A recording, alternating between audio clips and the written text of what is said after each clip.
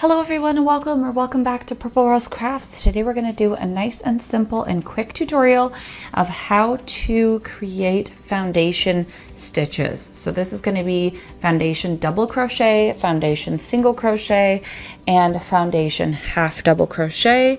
We will do foundation single crochet last, and we will start with foundation double crochet as our first one because it is the easiest to do. So we're going to start with 2 chains, and I have just grabbed some scrap yarn here. I'm using a 4.5 millimeter, actually sorry, I think this is a 5 millimeter crochet hook and some worsted weight yarn. And we're going to start with a yarn over like we do for a regular double crochet.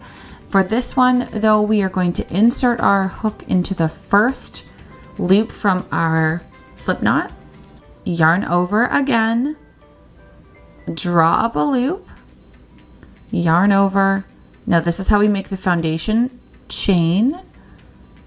Draw through just the first loop, and now we're going to finish off our double crochet. So yarn over, draw through 2, and draw through 2.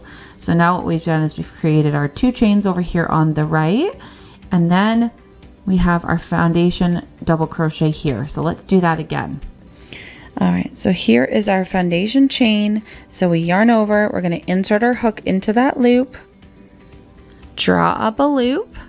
Now do that one more time, yarn over and draw up a single loop. This creates the chain stitch at the bottom of our double crochet. Now draw through 2 and then draw through 2 to finish off our double crochet. So we have our 2 chains at the beginning of the row. If you normally do 3 chains and that works for you, doesn't leave a big gap at the end, go ahead and start with 3 chains. But you're always going to insert your hook the first time into the slip knot chain, and then the next one is the loop here at the bottom. It does look slightly different than if you started with foundation chains. We have just 1 loop here at the bottom of our stitch instead of basically 2. So let's do that one more time. Yarn over, come down. Here is the foundation chain, the strand on the side. Insert your hook there, draw up a loop, and draw 1 more through just that first stitch. This is our foundation chain here. Yarn over, draw through 2, and draw through 2 to finish it off. All right, so now we have 4 stitches. This is our 2 chains at the beginning, double crochet, double crochet, double crochet. All right, so we're going to start again with our half double crochet. We will make our slip knot, insert our hook. You'll notice here that I leave a little bit of space in my first loop, and we're going to do 2 chains again to start off the half double crochet. Now this one is going to be very similar to the double crochet that we just did. So we draw up a loop like we would for a normal double crochet, draw through the first one. All right, so that creates our foundation chain, and then we yarn over and we draw through all 3. All right, and then at the bottom, so there's our half double crochet here, and here is our foundation chain. All right, so yarn over again, down into this loop here. Oops, the whole loop. Yarn over and draw up a loop, yarn over and draw through just the first one, and then go ahead and finish off your half double crochet as the second part of the stitch. All right, one more time, yarn over. All right, so you can see our loop is sticking out here at the bottom. Now we're going to come in, but our foundation chain for the next stitch is actually here at the top. It's this long loop that kind of sits around on top of the half double crochet.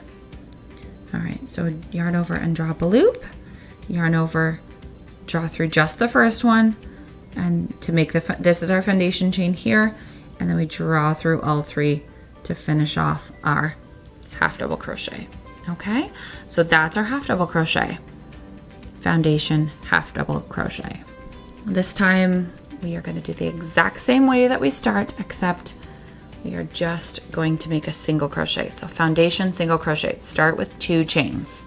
Now instead of yarning over like we did in the previous 2 stitches, we're just going to insert our hook down through the first chain from our slip knot, yarn over, draw up a loop, yarn over, draw through the first loop, just as we did in the previous stitches, and yarn over and draw through both stitches. So now we have a foundation chain, and a single crochet on top of it.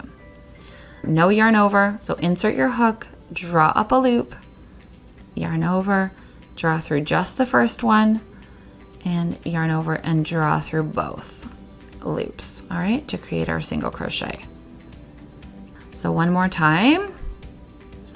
This is our foundation chain. At the bottom, yarn over, draw up a loop, yarn over, draw through the first chain, and then yarn over and finish your single crochet. Okay, this is slightly slower than regular stitches. However, it's faster than trying to do chain stitches and figuring out what your length should be. I find that if I don't know how big I want a project to be, like say a blanket, if I just create a bunch of chains, they're stretchy, right? So when I use this instead, it gives me that first row that I can tell is the right length for whatever I'm making. So if I start, you know, a scarf, I can see what the length is for the stitches, and then I can go ahead and turn and work my next row on top of it. And I know what my foundation size is. I hope that makes sense to you guys. If you guys like this video, go ahead and hit the thumbs up button. And if you are watching all the way to the end, go ahead and click this video here on the screen and it will take you to a video that you are definitely going to want to watch next. Thanks so much for hanging out with us. We'll see you there.